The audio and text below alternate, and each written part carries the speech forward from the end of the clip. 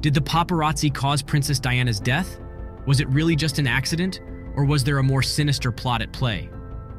These are just some of the questions that have captivated the world since that fateful night on August 31st, 1997. The tragic passing of Princess Diana and Dodi Fayed in a car crash under the Pont Alma Bridge in Paris has left a lasting impact on history. Now, new information has emerged that may shed light on the mysterious circumstances surrounding their deaths. In this video, we will delve into the captivating and controversial events that continue to intrigue us to this day. The Mercedes-Benz S280 carrying Princess Diana, Dodi Fayed, driver Henry Paul, and bodyguard Trevor Rees-Jones crashed into the 13th pillar of the Alma Tunnel, causing severe injuries to all passengers.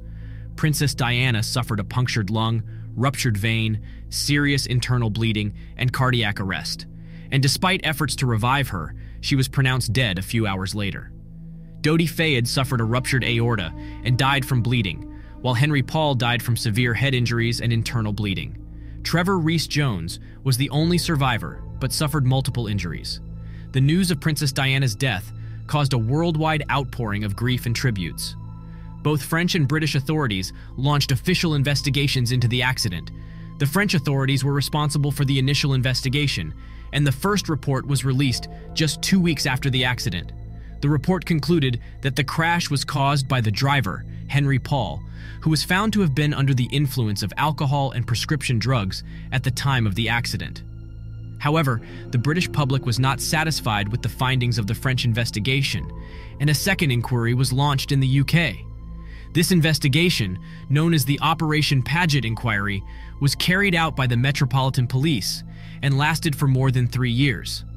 Despite the thoroughness of the investigation, many questions remained unanswered, and some members of the public were not satisfied with the conclusion that the accident was solely caused by the actions of Henry Paul. One of the most controversial aspects of Princess Diana's death is the conspiracy theories that surround it.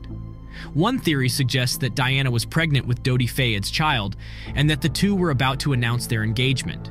However, post-mortem examinations of Diana's body found no evidence of pregnancy, and tests on her blood showed no increase in pregnancy hormones.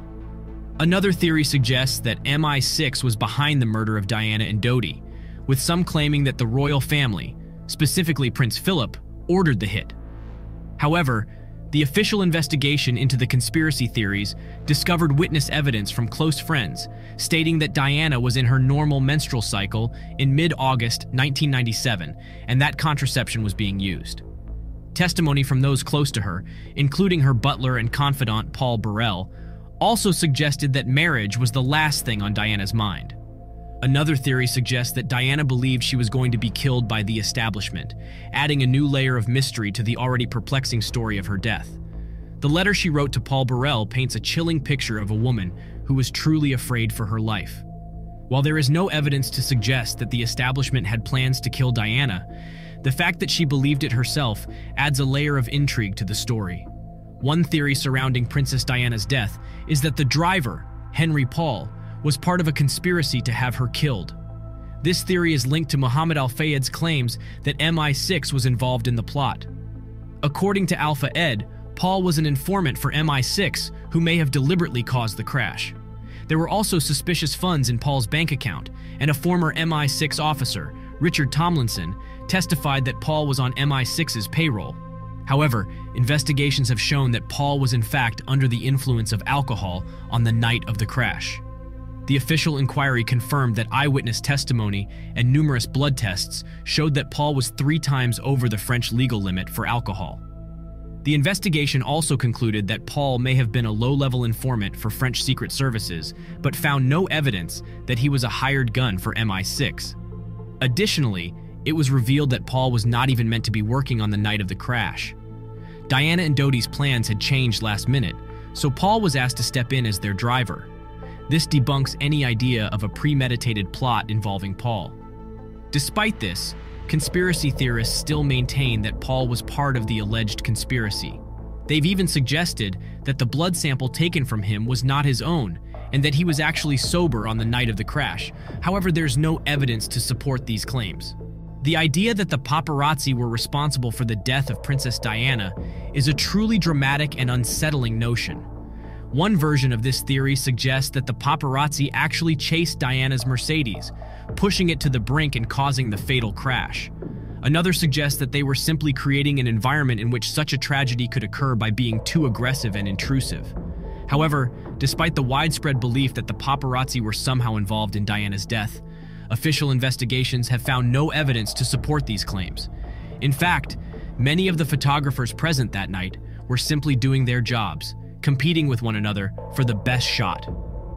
While it's true that the car carrying Diana was driving at high speeds in an attempt to evade the photographers, the investigation concluded that this was a normal response to the paparazzi's presence and that they had not engaged in any criminal activity. These conspiracy theories couldn't be put to rest mainly because of the loopholes in the investigations. The major controversy surrounding the investigation is the allegation of a cover-up.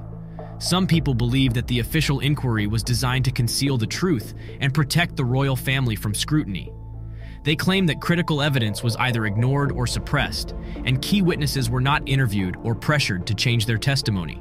One of the most prominent pieces of evidence that conspiracy theorists argue was ignored is the presence of a white Fiat Uno at the scene of the crash. Witnesses reported seeing the car collide with Diana's vehicle before it crashed into the 13th pillar of the Alma Tunnel.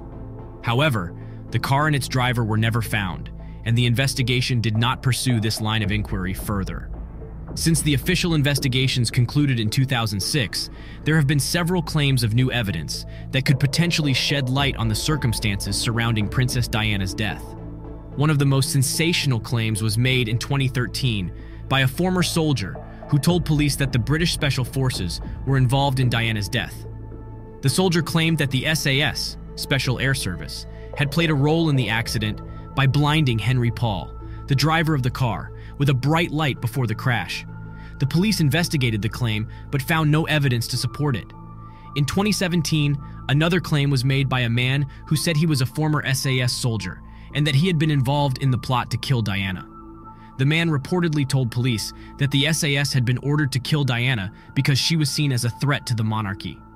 He claimed that the operation had been carried out by a team of 8 soldiers who had stacked a mock road accident to cover their tracks. Once again, the police investigated the claim but found no evidence to support it.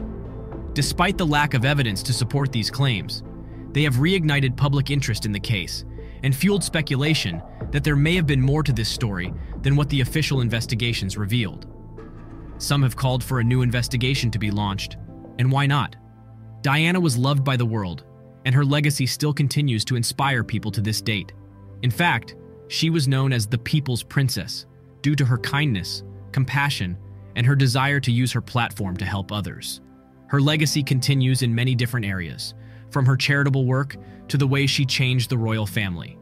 Her sons, Prince William and Prince Harry, have continued her legacy by carrying on her charitable work and founding their own organizations to help others. With that said, thank you for watching. Be sure to hit that subscribe button and stay tuned for more. And if you found this content helpful, give the video a like. See you in the next video. Till then, take care.